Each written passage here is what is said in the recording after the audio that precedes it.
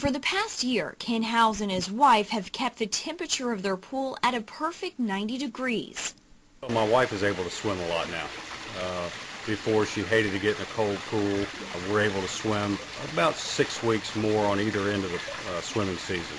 But it's no miracle. In fact, the Howes use what's called a solar attic pool heater to get the temp just right. Put a temperature sensor in the attic, and we put one on the pool pump. And whenever the temperature in the attic is 10 degrees warmer than the temperature of the pool, then the valve automatically opens up. From there, the water goes through this heat exchanger. Then it's brought back down this flexible pipe, and voila! Water is pumped into your pool at your preferred temp. Hal says he looked into numerous systems like solar panels and heat pumps, but says they came either with a pricey monthly bill or were an eyesore. If you use a heat pump, your power bill is going to skyrocket. You're going to have warm water, but you're going to have a big electricity bill.